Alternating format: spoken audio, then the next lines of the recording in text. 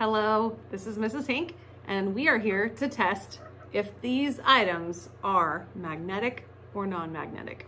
Let's get started. I've got 6 items here. 6 different items and 2 different kinds of magnets. So what we know about magnets is they will always have a north and a south pole, even though they may look differently. So this is a horseshoe magnet, as you can see, N and S for north and south. This is a paddle magnet, and one side will be north and one side will be south.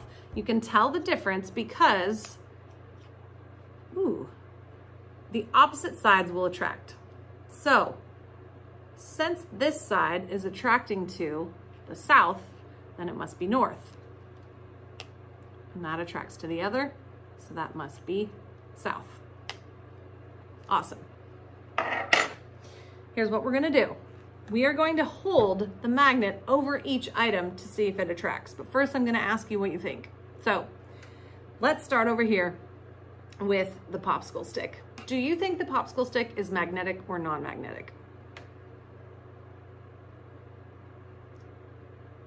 Let's find out. Take the magnet, doesn't matter which side is which, hold it to the object. Did it stick to the magnet? No. So that makes the popsicle stick non-magnetic. Let's try the next one, an eraser. Do you think the eraser is magnetic or non-magnetic?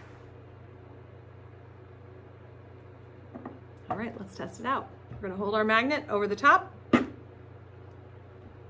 Didn't stick, did not attract.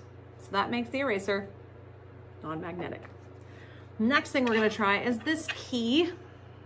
Do you think the key is going to attract to the magnet or not? Let's find out.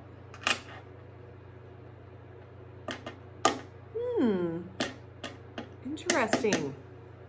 The key does not attract to the magnet. I wonder why that is, because it's metal. So, we'll have to think about that one.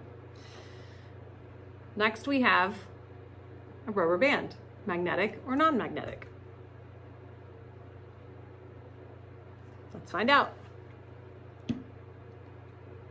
Well, non-magnetic it is. We'll put it in this pile.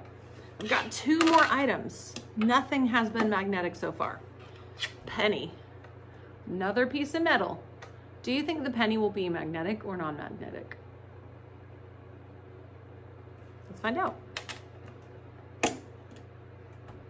Non-magnetic, again.